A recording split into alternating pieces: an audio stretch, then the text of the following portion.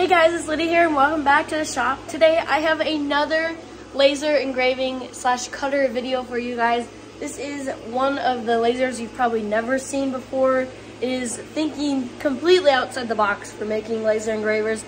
It is really awesome and I cannot wait to show you guys what it is capable of. So let's get started. So when I said you've probably never seen a laser like this before, you probably haven't. This is an infinite engraving space laser. So this width is about 400 millimeters.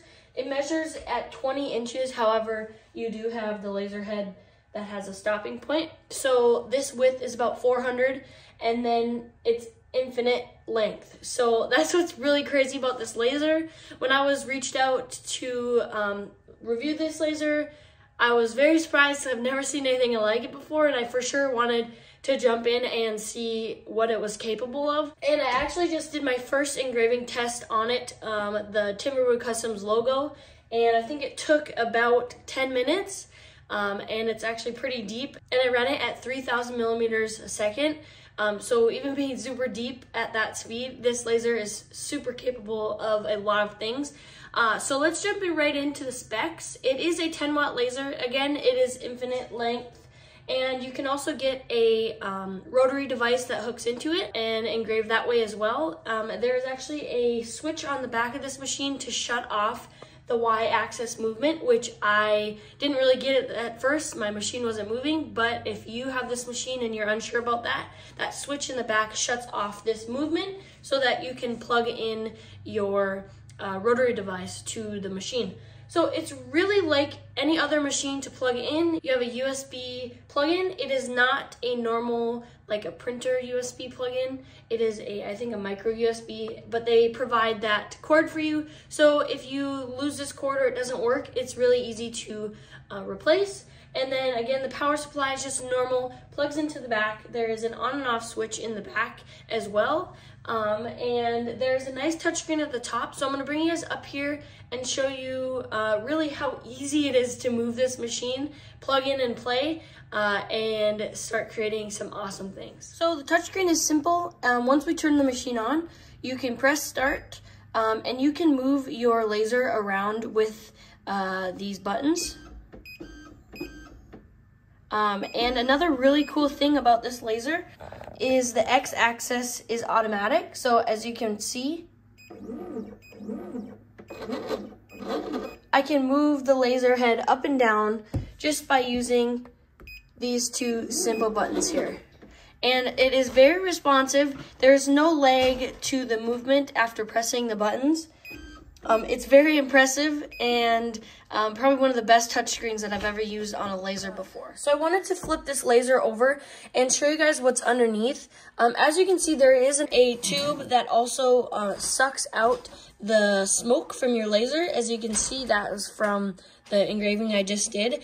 And on the other side, I'll show you, there's a port where there are some filters where the air gets pushed through and filtered out so you don't have a smoky area like you usually do with normal laser engravers. And everything's pretty industrial down here, super strong, there's no wiggling, and it also is nice that they gave you this protective shield for your eyes when the laser is on. And for the Y-axis movement, you can see there are these wheels here, and when you move one side, it moves the other, so there's no way for anything to get out of line, at least from the wheels, which is super nice, and they are pretty durable so that, you know, they don't degrade fast or get damaged easily. So that is the bottom side here. Again, this is a little inside of the laser. I know there is a flame detector. I believe that is right here. And then it has its soft stops over here, and then it knows its distance it can go on this side. So like I mentioned earlier, if you remove these 4 screws, there are some filters in there, but there also is an option for you to remove those and then have your own extraction for the dust. However, that's good for me right now because this won't be a day-to-day use laser, so I'm gonna keep those filters in there. So as you guys can see, I have this set up on my CNC table. Now I have it on here because this is about the biggest surface that I have. I do have my table saw, however, that is being occupied right now. But this is also completely flat. To my knowledge, I have flattened it with the CNC. And that is really one thing you want to keep in mind with using this machine, because if anything is not flat or not smooth or clean, you might have a problem with a bigger engraving. Now, like I said, I've only done this one little one, but today I'm going to be doing some cutting tests and seeing how strong this machine actually is. And then I will attempt to do a really large engraving, bigger than, a normal 400 millimeter cut engraving like the Ortor Laser Master 2. So let's try a couple test cuts on different materials, and then we will do some more engraving because we know it's capable of engraving. That's mainly what it's used for, but let's try the test cuts and see how it goes. So the first thing I'm going to do is press the home on the machine just so it homes itself and is ready for an engraving. And so now I'm going to set up a simple square on Lightburn and make sure I frame it so I know where it's gonna cut. Set it up, and as you can hear, the fan is kicked on, so right away, as soon as the machine starts to move, the fan kicks on. So I'm just gonna do a couple of these tests and then we'll go over the settings that I used.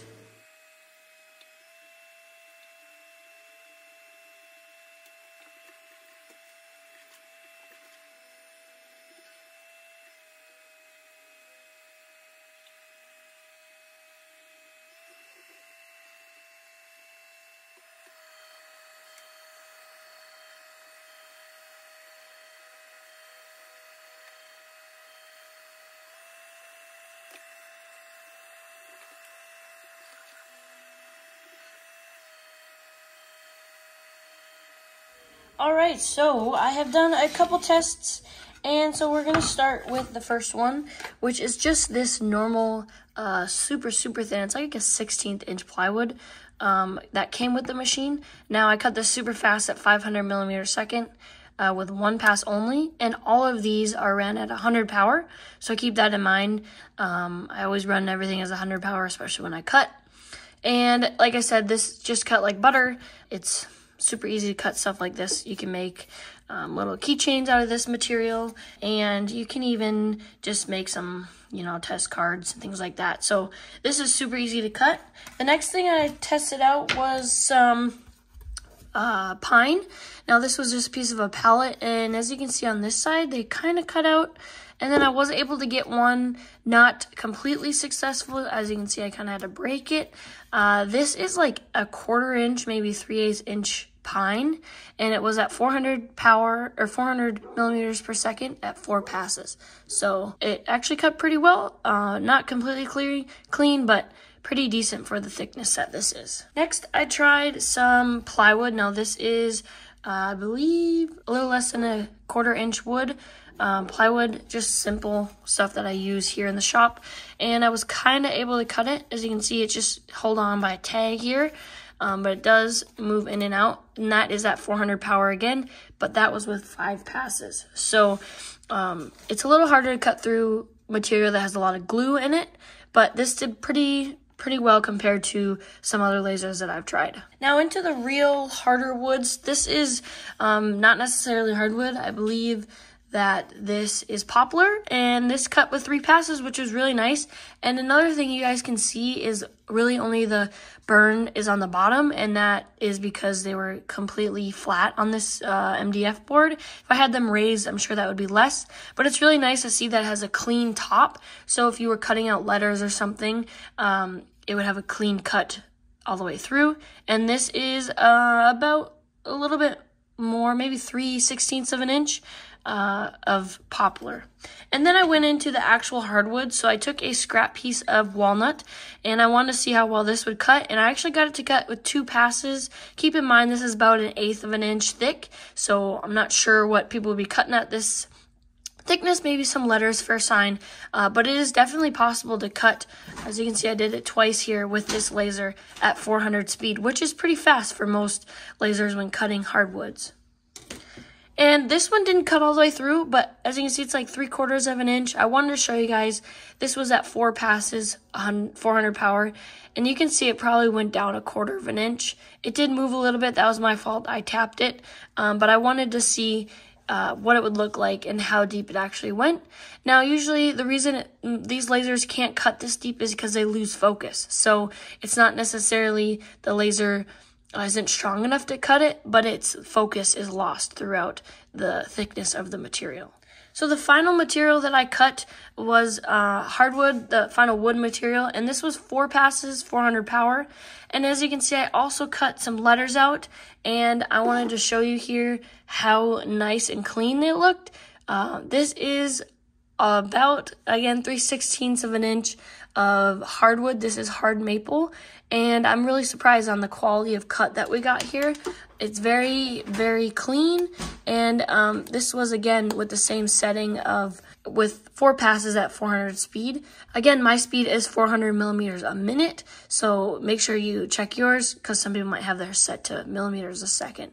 But as you can see, it just looks really, really nice, so I think this is definitely a great machine to cut materials kind of like this, super cleanly, without any burn marks, as you can see on here. I wanted to try cut the foam that came with the machine. This was just foam that was stuck into the machine to make it not move, and this was 1 pass at 400 millimeters a minute, cut like butter. Of course, that's what I expected. This is in real time, running this at 100 power with 10,000 millimeters a second on MDF.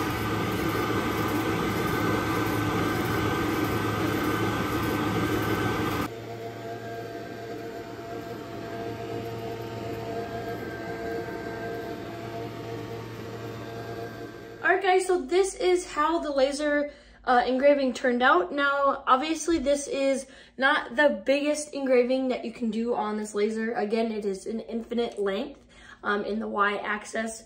The X-axis, I didn't do very big, but I just wanted to do my logo to show the evenness as it moves along, not having any rails and just having rollers. So we can take a quick look here, and you can see that it is pretty clean. Of course, there's some burning.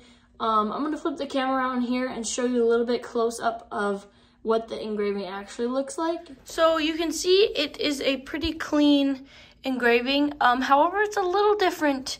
You can see there's more burning on the edges here than on this longer part of it, which is a little different. I've never seen this with a laser before, but again, this is a totally different laser than what most of us are used to. But the engraving is really clean. I definitely would do an engraving and then just do an outline of this to maybe make the lines a little cleaner. The only thing I don't really like is the unevenness of engraving, as you can see on these the O's and the D. However, it's a pretty decent engraving, and I'm sure the bigger scale you get, the more even the engravings are. So guys, that's pretty much it for this awesome infinite Y-direction laser. It's pretty cool. It's definitely unique, and I would honestly just recommend it to someone who wants to do a bigger board, for example, 8-foot board, 10-foot board, something like that. Other than that, it's really just like another laser. It is pretty strong. As you guys saw, it cut about an 1/8-inch walnut, which was really surprising. So it definitely has great cut quality, and it's really cool laser. It's definitely portable, super portable, which is something I really like. But it has its specific purpose, which is longer and larger engravings or cuttings. So definitely keep that in mind if you're interested in purchasing this. But again, it works just like any other laser. It engraves very well, cuts really nicely, and is a super cool and something I've never seen, and probably most of you have never seen as well. So if you guys are interested in it, I will have some links for it down below. If you have any questions about the laser and its quality, what it can do and everything like that I didn't cover in this video, please let me know. I am always checking the comments and answering what you guys have asked. So again, thanks so much for watching, guys, and I hope to see you in the next video. Bye.